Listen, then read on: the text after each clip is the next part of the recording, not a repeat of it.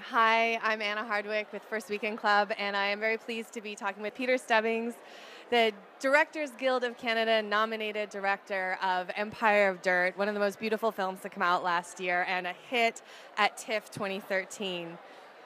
I want to ask you, how did you walk in there and make such a beautiful and sensitive movie about three women from a culture completely different than your own, and make it so real, poignant, and sensitive? Aha. Well, I grew up with four women. Maybe that had something to do with it. I grew up with three sisters and a mom. That largely had something to do with maybe understanding that aspect of it. The crazy female dynamic that occurs in a home. In a home, and being the sort of the youngest of all that. The witness? Yeah, the youngest and the witness. Oh my gosh, I'm so sorry. Well, there's actually a funny story about that. Ultimately I was really spoiled with love, but there was a lot of torture as well. So that was maybe part of it, and I think a friend of mine, I don't know. One of my best friends growing up was a sort of a Jamaican, Yugoslavian, Canadian fellow, and he sort of made me aware of sort of cultural issues, what it feels like to be non-white, so maybe that had something to do with it. Were you daunted? Totally. Were you like, who am I to do this? Absolutely. I can't swear, but I can't tell you how much. I was absolutely daunted. Terrified, yeah. Yeah, and I also thought this is a bad idea. I shouldn't be doing this.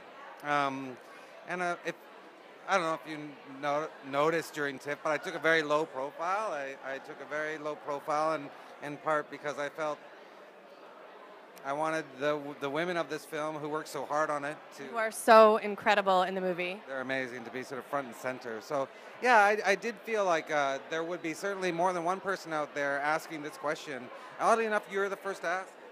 Yeah. Well, it just struck me, and I thought you did such a beautiful job, and it was eye-opening to see a movie about First Nation women, and that was secondary to their relationships and to what was going on interpersonally. And so we saw them as real three-dimensional human beings, and it was extremely refreshing. Yeah, along with Jennifer Podemsky, our producer, and our writer, we worked hard on that tone, to get that tone right, and we didn't want to. We felt that we'd seen that film before, where white society is at the center of sort of all ills that befall Native people in Canada, and that to us was sort of like a given in some ways. That's a given. So let's work on something different.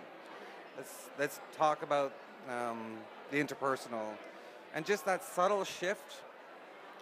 Somehow we were kind of making something significantly different. And in that, you make something that has even more impact and makes us reflect on these issues with more depth and more sensitivity, I think. Yeah, we were really keen to make it universal, so that if you didn't necessarily have to be Native to appreciate the themes that were happening in this film. Well, it was beautiful, and we look forward to seeing what you come up with next. I look forward to it too, yeah. Congratulations on your nomination. Okay, thank you so much.